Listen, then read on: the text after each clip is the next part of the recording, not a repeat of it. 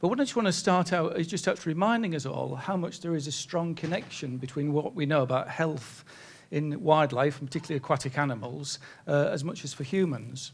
So the sea urchin, the fish, and indeed if it was on there, the squid, would all be organisms that people have got Nobel Prizes in medicine or physiology, for cancer research, for genetics, etc. So when I was working in AstraZeneca, we were looking at using small fish embryos as alternatives to rats and dogs for developing drugs for epilepsy. So fundamental to this talk is the fact that we use aquatic organisms, we use invertebrates and other esoteric species for understanding aspects of health and medicine. The other side of that is when we see impacts or we see evidence in the environment of chemicals, including medicines affecting wildlife, that's telling us qualitatively something that we should be aware of. And I'm going to illustrate that by the fact about the feminization of fish in UK rivers. So obviously fish produce eggs, but if they were not producing eggs, this would be the equivalent of male fish lactating.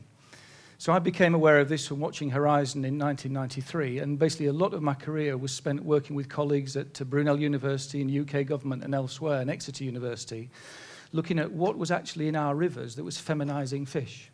And it's pharmaceuticals, the synthetic contraceptive pill, the synthetic progestin of the contraceptive pill, as well as natural hormones. Many of the drugs that we were making in AstraZeneca, you'd be looking at hundreds of tons every year.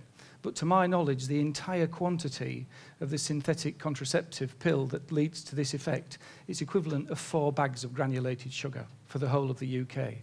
So some of these medicines are incredibly potent. But this was a flagship study that came up in the 1990s. What was important for human health, and this was actually kept classified for 7 years, were monitoring all the drinking water reservoirs around London using fish, because you couldn't measure the individual compounds in the water. They were well, well below the limits of analytical detection. But essentially, like the canary in the coal mine, the fish and other aquatic organisms were concentrating these chemicals. We could pick up an alert in terms of a health index, and then we could use that to decide how to treat that water, etc. And that goes on today. So there's basically a lot of work going on in rivers, lakes, etc., all around the UK and indeed all around Europe now, but linked on this approach. Then that Trojan horse, as the Daily Mail put it, the fish being turned into freaks, really opened up more and more things, because actually once environmental scientists, chemists, hydrologists, biologists started looking, they found actually drug residues all over the place. So BBC headline in 2005 showed vast amounts of narcotics in rivers.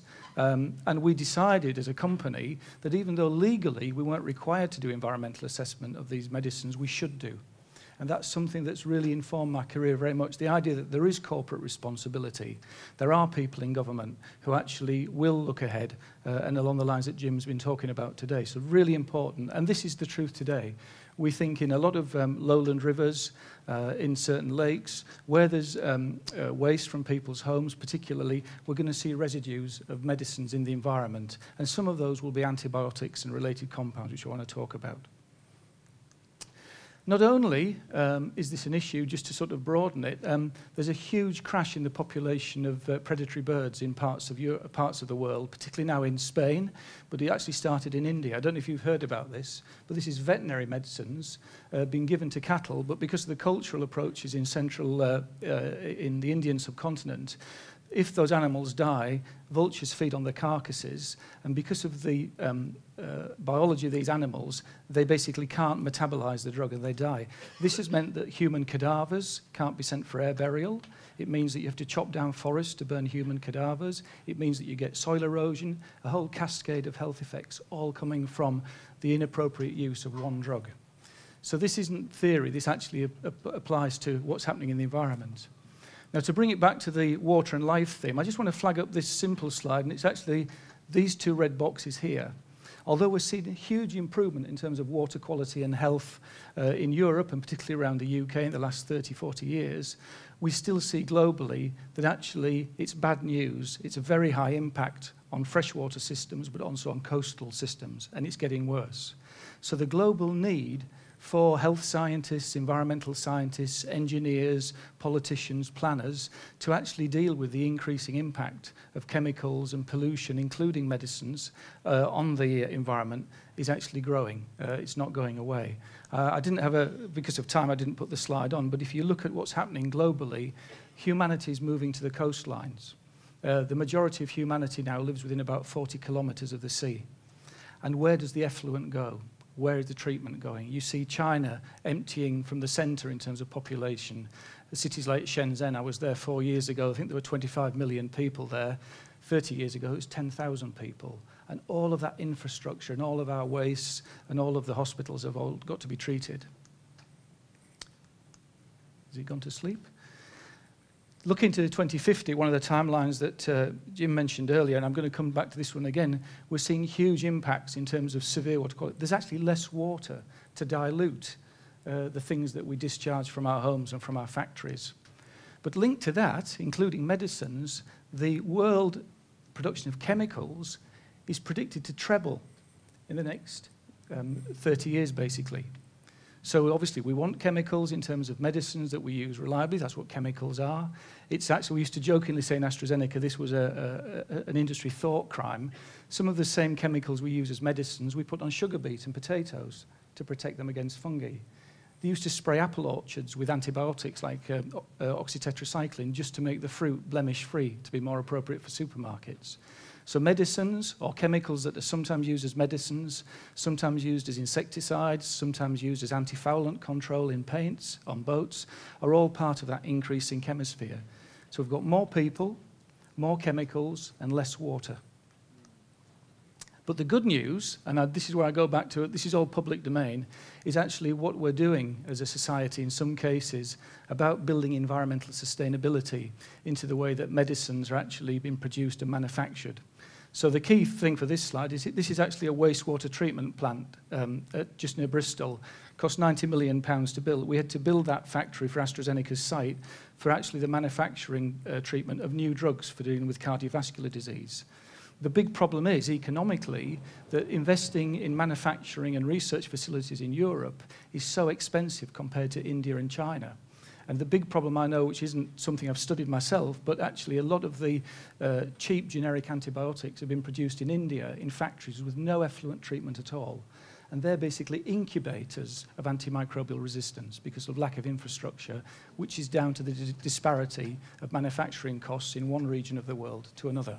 But that's an example of good practice. And all of this is publicly available on AstraZeneca's website. But we were involved. If we take drugs like Arimidex, which is one of the new drugs for treating breast cancer, it actually has the same biological pathways of operating as those natural estrogens that were feminizing the fish in the rivers. And these are the kinds of things we were working on and still do. Finally, coming to a bit more brief link on the science, we can actually, looking forward, not just for antibiotics, but for other compounds, we can understand and predict what the environmental impacts will be because of these colour schemes. What we see from human beings through to small fish, through to nematodes, C. elegans, that again was a Nobel Prize winning project, and other organisms, we see conservation of drug targets.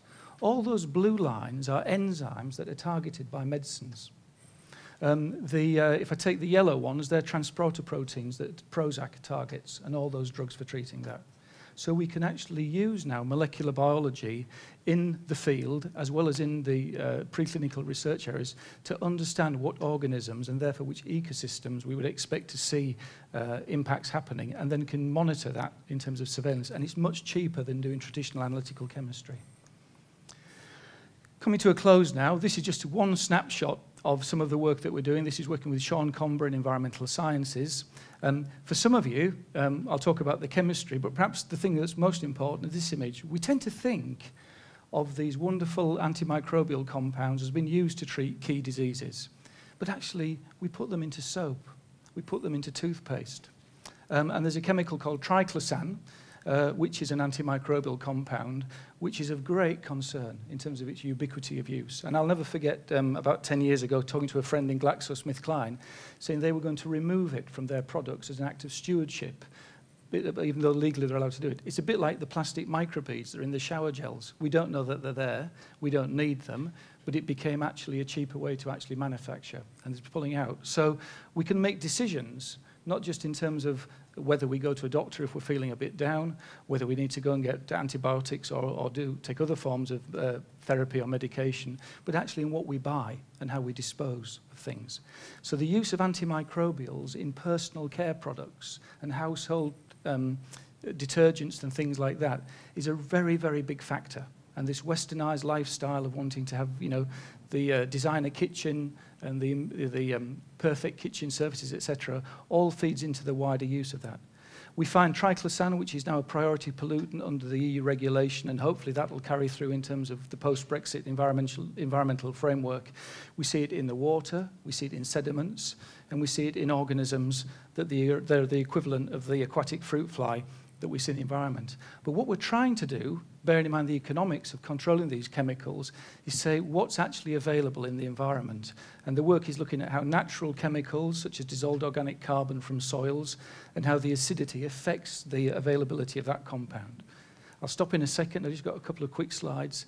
The key thing about all of this, we can only go forward with societal development, economic benefit, and the environment by factoring all of these things in together. And I know today there's a lot of very good programs from collaborative work with Plymouth and other universities with companies like AstraZeneca and GlaxoSmithKline. But finally, I'll just jump to this last slide. There actually is an environmental win-win by actually increasing awareness of this issue. In Sweden, for example, all GPs give a booklet to patients about the environmental impact of medicines so that patients can actually say, no, actually, I don't need to take that. I won't take that. Unused medicines, not throwing them down the toilet, not throwing them into landfills, but actually taking them back to pharmacy for incineration is a huge part of the solution to this problem. And communicating with healthcare staff, with members of the public, with GPs and the scientists are all part of dealing with minimising the impact of medicines on the environment and specifically antimicrobials. So I'll stop there and thanks for your attention.